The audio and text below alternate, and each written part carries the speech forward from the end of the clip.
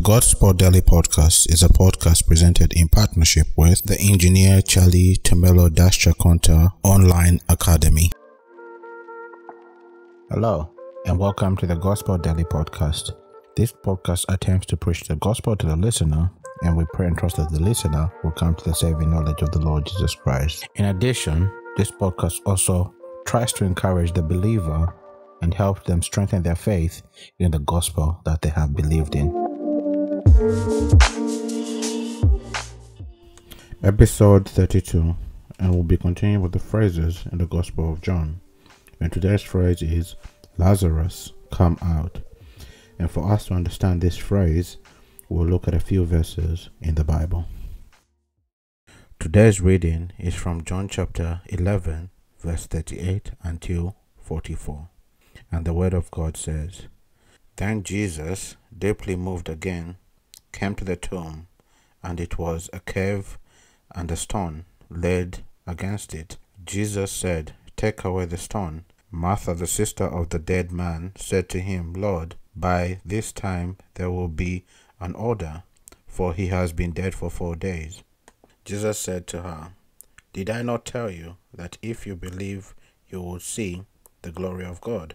So they took away the stone, and Jesus lifted up his eyes and said, Father, I thank you that you have heard me, and I know that you have always heard me. But I said this on the account of the people standing around, that they may believe that you sent me. And when he had said these things, he cried out with a loud cry, Lazarus, come out. And the man who had died came out, his hands and feet bound with linen strips, and his face wrapped with a cloth. And Jesus said to them, Unbind him and let him go. Based on these few verses, we can now answer the statement, Lazarus, come out. A bit of context on this passage, we see that Lazarus, who was a friend of the Lord Jesus Christ, him and his family, was not well, and that he was sick. And the Lord Jesus Christ waited a few days before he made his way to go and see Lazarus. But just when he made the time to go and see him, he heard the news that Lazarus had passed away. And even when we look through the verses just above in John chapter 11, we see that Jesus was deeply moved by that, where we actually see that Jesus indeed wept at the news of his friend passing away. But then we see that he went to the funeral house and he consoled Lazarus' sisters, Martha and Mary. But we see that in 37, there were some people who were questioning the Lord Jesus Christ and trying to say, he healed the blind, but how would he have let somebody who he loved so dearly actually die? So when we read through these passages from 38 onwards, we see that this passage can be used in a metaphorical way, and we can also look at it from a narrative way. From the metaphorical way, we can see that there is death that is coming on, and it shows that man's destiny is death because of the bondage of sin that we are in. And because of the bondage of sin that we are in, when sin came into this world, physical death ran from generation to generation. But this also shows the state of mankind, that we are also spiritually dead. And because we are dead, the only thing that can awaken us from our deadness is the Lord Jesus Christ.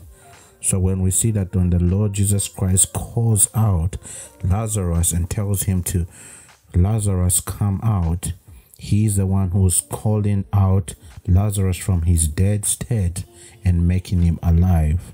So we can use this metaphorical language and try to say that those who are dead in sin, and once the Lord Jesus Christ calls them out of their dead state, and that is the message of the gospel. The gospel is a message of truth, and once truth penetrates in someone's heart, that's the call out. And when the call out comes, we have to rise from our dead state and become alive in Christ Jesus. So we can see the metaphorical language through this situation.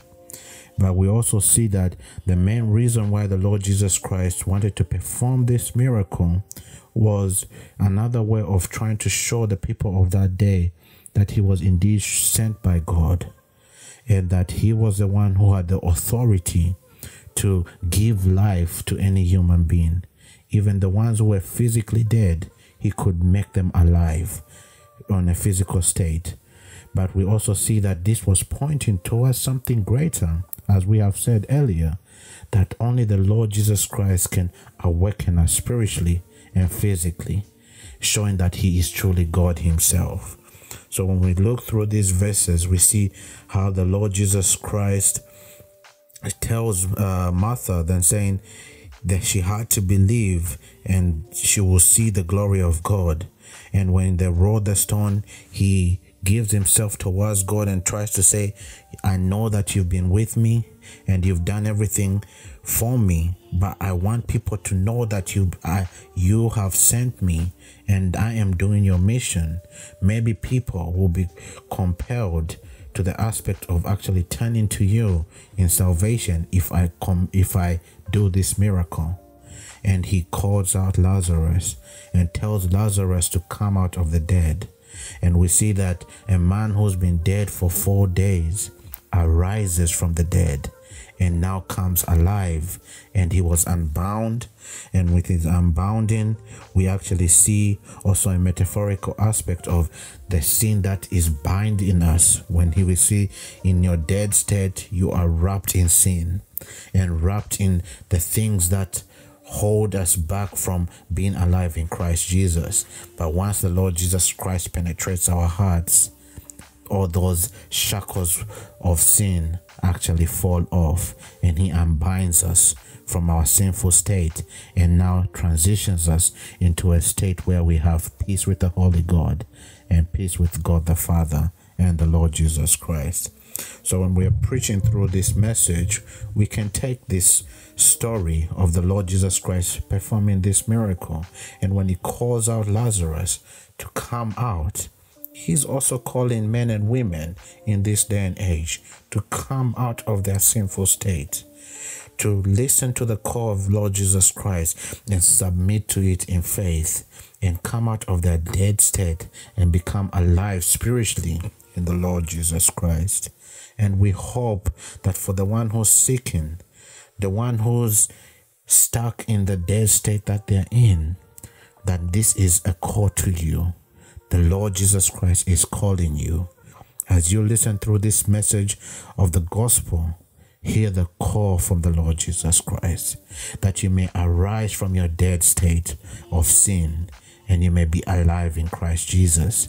And we see that through that, you will have eternal life and you will have peace with the Holy God. And for us who have been saved and who have come to that saving knowledge, we can rejoice and be glad of the goodness of the Lord Jesus Christ. Because once we were dead in sin, at the point of our weakness, Christ died for us. And when he died for us, he gave us the opportunity to become alive in him. And now we have transitioned from our dead state and we are now alive in the Lord Jesus Christ. And we can say amen, hallelujah, praise be to God. The Lord has done the work that needed to be done, and we can rejoice within our hearts and in our minds. We pray that the Lord does use this podcast to help those who are dead in sin to be alive. And for the ones who are alive, let's rejoice in the goodness of our Savior. We thank you for your time and thank you for listening.